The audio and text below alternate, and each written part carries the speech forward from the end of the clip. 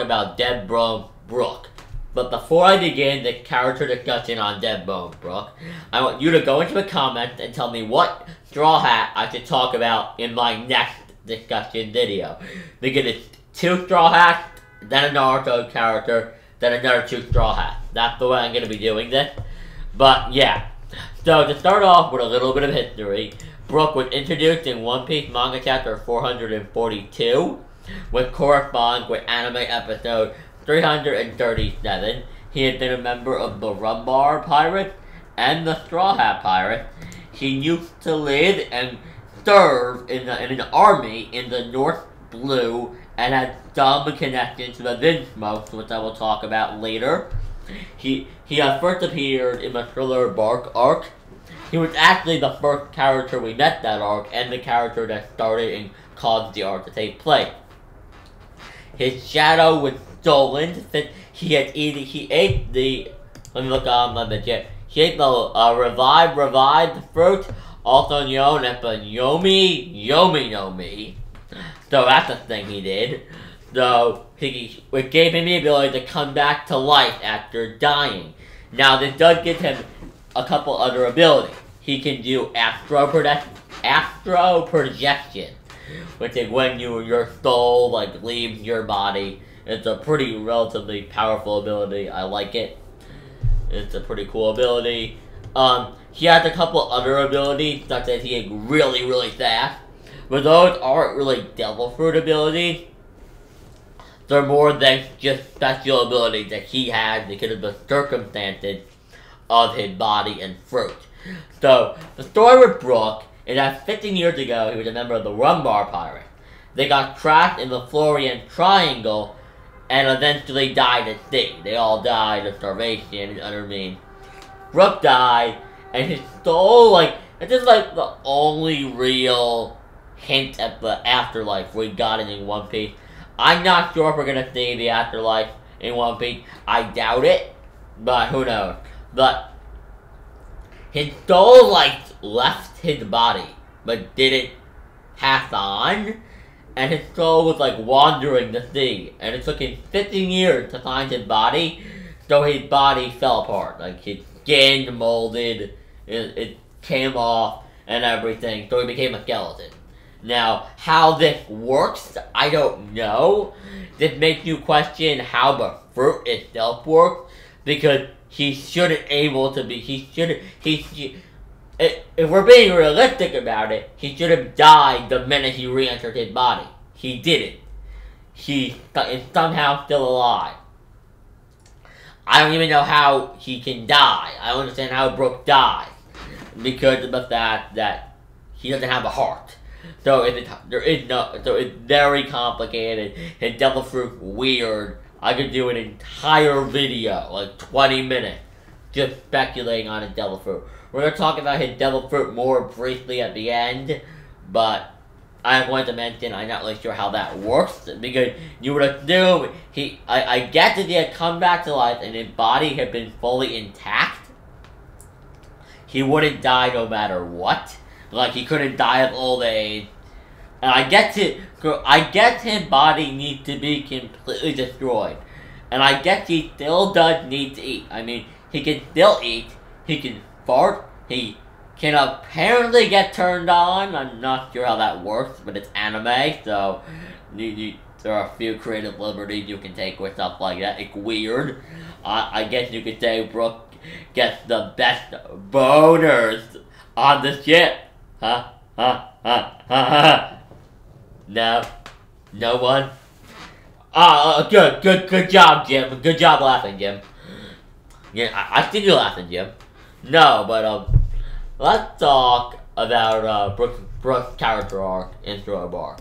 So, Brook just wanted to die. He didn't want to die. He was just kind of hopeless. And he didn't want the Straw Hats to get killed in their fight with Gecko Moria.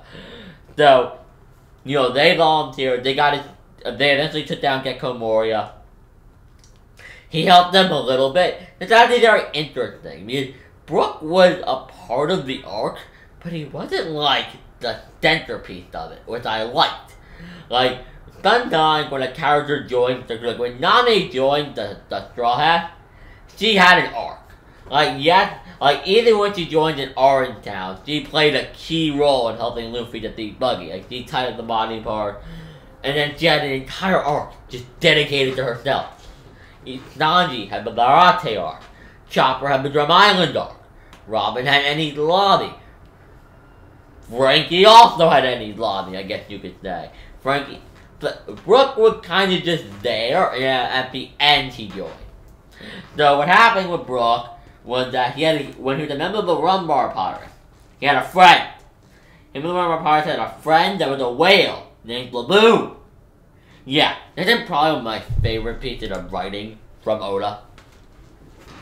It's genius. The foreshadowing, like, because Crockett mentioned that Laboon was waiting for his crew to come back to him. He was waiting for a group of pirates.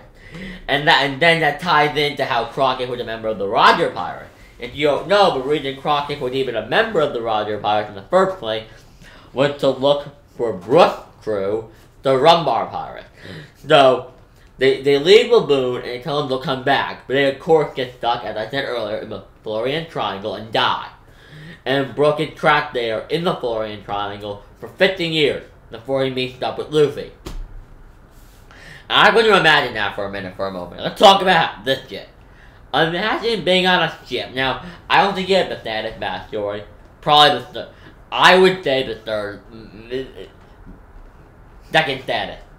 Robin first. Brook second. Then Sanji. Then Nami.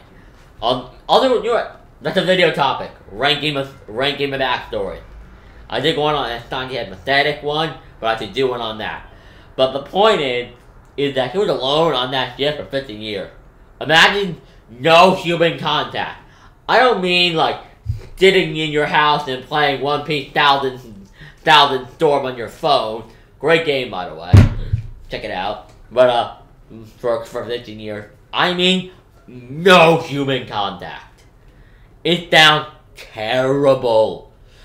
It's on a ghost ship. I mean, that's just that's horrible. It's horrible.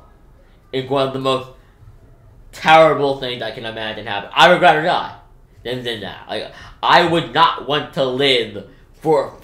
I wouldn't want to live on I wouldn't want to live 5 years of what Brook lives through. Like, that's just, it's horrible. So, yeah, so that's Brook's backstory. Now, what I want to talk about now is the reason he joined the crew. So, the Straw Hats mentioned, somehow Laboon comes up. I'm not even sure how, I don't remember how it comes up. Somebody, I think Brook tells them the story of the Rumbar Pirates, and he mentioned Laboon. Yeah, what happened? He tells them his story, he mentions Laboon, and Usopp's like, we know Laboon. And he's like, Laboon's still alive? And he's like, yeah, and he's waiting for you guys at the Twin Capes. And Brook's like, I need to get back. And that's where Brook's goal becomes. To reunite with his friend Laboon and keep their promise and probably play him some big steak.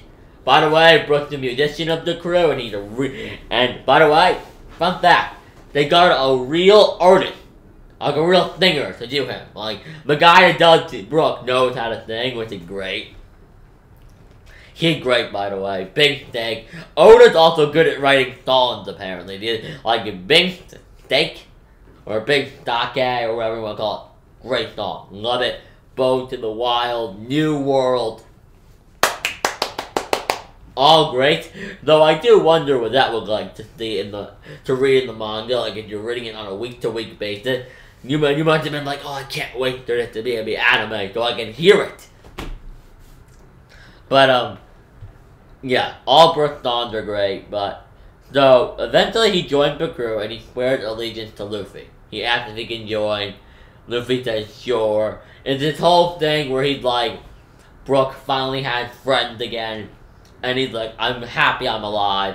And by the way, the thing where Brook joined is great. Brook is the only crew member, no, Robin. But he asked to join, and even with Robin, like, she knew what she was doing. She built this shit up. She hid away on your ship. She like blackmailed them. She gave this whole speech. Brook is like, can I join? Luffy's like, sure. It's amazing. It's like, especially after we seen Arcs, like, and we just got done with any freaking lobby. And there's Arlong Park and Usopp Lancer, all of that. All that dramatic bullshit. Brook is just, can I join? Sure. But so that's the great thing. Now, Brook's power. Another thing I want to talk about is how they relate to Sea Stone. One would assume if he would talk with Sea Stone, he would die. Just flat out, his devil fruit would stop working. No, that's not it at all. I don't know how you kill Brook. Like, I talked about it before. I don't actually know how you could kill Brook. Unless you, like, drowned him, I guess. I guess theoretically you could drown him, but it appears to kill Brook, you would have to, like, destroy his bones. I guess. You would have to, like, kind of like on some, like, Dragon Ball shit, like, you would need to, like, incinerate the bones. Or somehow disconnect his soul from his body. I don't know. It's weird. But what I want to talk about with Brook, mainly with his power, is how he relates to Sea Stone. When he is touched with Sea Stone, or submerged within seawater, he reacts like any other devil fruit user. He is weakened, he can't use any of his devil fruit's abilities, but he can still speak, and all of that. It's weird. It's really weird. Like, he still has all of his weird abilities that come with being an undead, revived skeleton. It's odd. It's bizarre. It's kind of like how Chopper seems to still be able to think when he's in Sea Stone. Right? Like, how can Chopper do that? I don't know. But it's weird. Brook Devil Fruit is freaking confusing. I'm going to do a whole separate video on it, but not for one thing I'm going to talk about in this video. Now, we talked about Brook, his character, Devil Fruit, for 12 minutes now. Let's quickly talk about his future role in the series. As of the recording of this video, he's being held captured by Big Mom, and he is playing a large role in this arc. Now, a big thing about Brook is his soul powers. Now, he's not the strongest, but he's stronger than, like, Luffy and... he's stronger than Luffy. Yeah, Brook is Cracker level confirmed. I'm an idiot. He's stronger than, like, Nami, Usopp, Chopper, but he's also, in my opinion, not as strong as, like, Robin and Frankie. Now, that is my thing with Brook, alright? Brook's powers are bizarre. Especially his Ice Sword, like, I forgot his name, but his Ice Cane Sword, that's weird. That is some weird shit. It really is. Like, that shit is bizarre. But one of his abilities is that he can freeze people. Like, with his sword, that's one of his new abilities. And I don't see Brook having this, like, massive role. Like, he's no Robin. Like, his role is really going to be what it's been up till now. He's going to fight people, he's going to, like, have roles, but he doesn't have, I think, like, just massive. I've always said he was the least important Straw Hat. He's the musician. There isn't much to talk about on the forefront of his role. With Brook, it's more fun to talk about him. Brook is more of an in-the-moment character. And there are some things that are fun to speculate with his power, which I'll get to in a couple minutes. But I don't have a ton to say on his future role in the story. I don't really have an idea for him. Like, he's not like Robin, who were like, holy shit, like, this girl's important. Which got undermined a bit, which I'm going to need to talk about. And that I made you a video on that, like, this one. Like, yeah, I made you a video on that next week. I'm coming up with video ideas. I like talking about Brook. I mean, it's so irrelevant. Actually, I did a video on it. Once it's introduction necessary, I'll briefly talk about it in here. I don't believe so. I feel like two things. One, I think Oda wants 10 crew members. There's 9 at the moment. Luffy said he wanted 10. I think he was including himself. So, if you got Brook, then you would only need one more. Please be Carrot. please be carrot. But, yeah, so that's what I think on that. I think he just wanted to introduce another crew member. He wanted a musician. I would assume he especially wanted one for the anime, so they could have like the singing and all the instruments and all the soundtracks, and you can make money off of the soundtracks. I mean, that's my thought process on that. But it's a big thing with Brook. All right, as I said, he's more of an in the moment kind of character, and he wasn't. He's more fun to talk about when he does something. Like, I could talk about I'm very interested in what's happening right now in the story, and I'm assuming you're gonna have to fight Big Mom to save Brook. But that's more so a plot thing than a Brook thing. So, let's move on to his ability. Okay, well, his awakening, specifically. So, as we know, Devil Fruits have this thing called the Awakening. It's pretty much just OP ability. Kind of like a Bankai from Bleach, like a second ability. But it tied into your original. Like, the Flamingos had a Paramecium fruit, the String fruit. He could control strings. His awakening allowed him to turn stuff into string. Like, he turned the ground into string. So, very similar. So if Luffy had an awakening, maybe he would turn things into rubber. Or become more elastic. Or be able to, like, stretch his body more easily, like Mr. Fantastic. I don't know. But Brook, there's a theory that Brook can bring back the dead. Now, you're all probably thinking, no. We don't need that. And I agree. One of the great things about One Piece is that, unlike in Naruto, where literally before part 2 even started, they had reintroduced the reanimation technique. So by the end of the second arc in part 2 in Naruto, there were 2 ways to bring back the dead: the life transfer technique and the reanimation issue or Edo Tensei. In Dragon Ball, you have the Dragon Ball, the Namekian Dragon Balls, and the Super Dragon Ball, all of which can do practically anything. In Bleach, I don't believe there's a message of bringing back the dead. I mean, you have Orihime's ability to reverse time, okay, Orihime can reverse time. Another video. But, sorry, I'm very sensitive about that. No, but, so, the great thing about One Piece, and we all know, is that there is no coming back. Now, the only character who can come back from the dead is Brook. Brook had a Devil Fruit, that was its ability, and there's only one of every Devil Fruit. So we know there's no other Devil Fruit that can do this. There are Devil Fruits that can probably save somebody that's half dead, or like bring back somebody's soul. Like there may be 1 or 2 other Devil Fruits. I mean, your Big Mom soul fruit. She may be able to bring back the dead theoretically. Who knows? But the theory goes that Brook can't bring back people the dead from the dead permanently, but for a matter of moments. So there is a theory that he's going to bring Ace back from the dead, and there are going to be some really Luffy never really got closure with Ace. Like, he blamed himself. Luffy thinks it's his fault Ace died, and he never really got closure. So it'd be really cool if you could give Luffy closure by having Brook bring Ace back for like 5 minutes. Not 5 minutes. You know, as long for however long was needed for them to have a conversation. Like, let Luffy and Ace, maybe Sabo be there too, please. Oh my god, that'd be amazing. That would be awesome. There. That's it. Like, Brook could bring Ace back with a Devil Fruit for like a day. Maybe, no, less than a day, like 2 hours.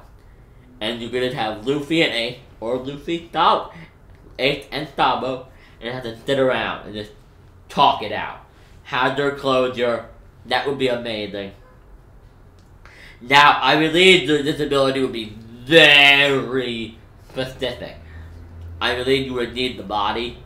I believe you probably need the body. I believe it will probably incapacitate Brook. Like, I feel like once he did it, he would be incapacitated for the entire time they were unconscious. I feel like Oda, no one, I know, Oda doesn't like making things. So, Oda rarely does the ridiculous or the top super OP shit. Like, he rarely does. There are characters that are overpowered. They rarely give a character just an ability that just breaks it. That just breaks the story. And makes it be like, well, why don't you just have that done? And all our problems are solved.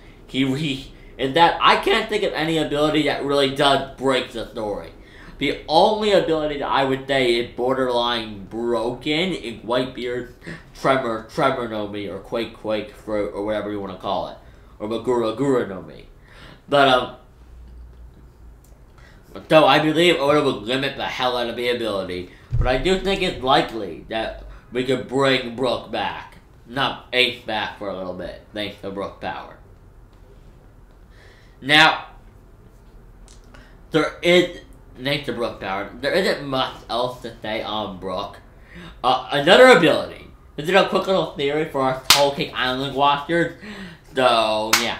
I'm going to make it brief because I want people to be able to watch this video after the arc ends. But one possibility that Brook could open his head up and put the poneglyphs in his head. I just want to suggest that people seem to forget Brook can store things inside of his head. So that's a very interesting idea. That's all I have to say on Brook. Tell me who you think I should talk about next in the comment section down below. I'm probably going to record a couple of these. Well, I'm probably going to record my Kakashi. Yeah, you know what? I'm going to record my Kakashi discussion tomorrow and just have that recorded. But tell me if you want me to do what Straw Hat I should do next in the comments. I can't decide right now. But I am going to record my Kakashi discussion tomorrow just because I need to record it anyway. So again, hope you guys enjoyed. Tell me who I should do next in the comments. Just talk about Brook in the comments. What do you think he's doing in the future, his future role, future ability, what do you think his awakening is, all that shit. Hope you guys enjoyed, like the video if you did, comment your thoughts, subscribe for more character discussions like this. I love doing these, I can just ramble about a character to you guys for like 22 minutes. So they're a lot of fun to make. Subscribe for these, of course. Yeah, I'm tired. I'm probably gonna go to sleep now. Have a great day. This is One Piece Nation, signing out.